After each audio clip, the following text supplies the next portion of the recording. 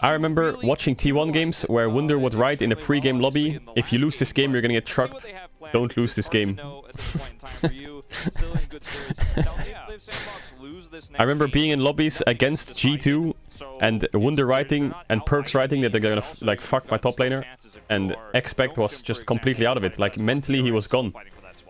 Like Wunder would invite, like, you know what they would do, Wunder and Perkz, when we played against G2? You know, he would invite Expect to a 1v1 lobby, beat him, Perkz would beat him in top lane in a 1v1, in a custom game, before our match, on stage as a warm-up, and then in the pre-game lobby he'll write, I just beat your top laner 1v1, you have no chance in this series. And I'll be like, well, it's completely... And Expect is like, I can't win, he's too good, and then it's lost, like, I don't know.